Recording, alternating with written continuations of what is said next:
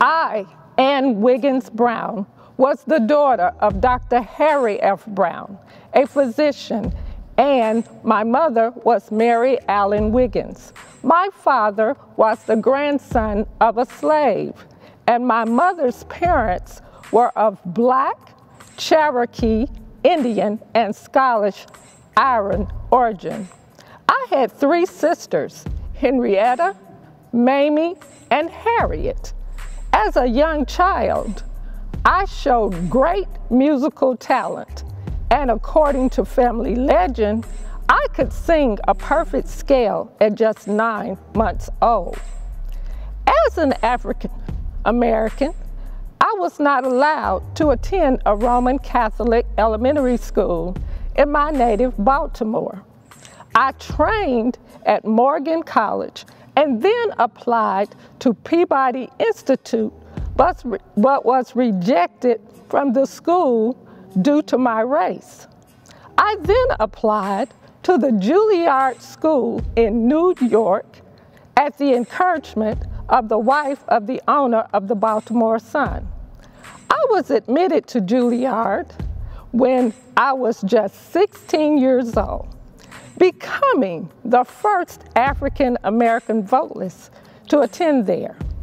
I studied singing with Lucia Dunham and was awarded Juilliard's Margaret Gill Scholarship when I was just 20 years old. And at the age of 19, I married a fellow Juilliard student.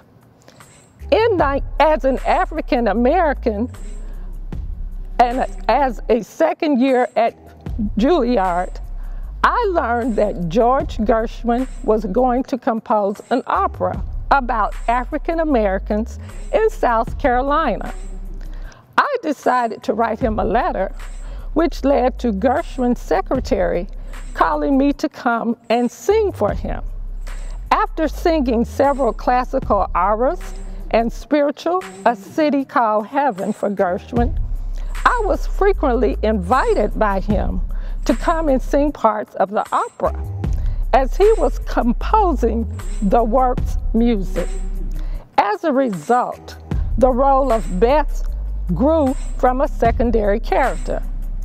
I took part of opera history when I sang Bess for the world premiere of Porgy and Bess. I toured Europe as a concert artist from 1942 to 1948. I left the United States because of continued racial prejudice.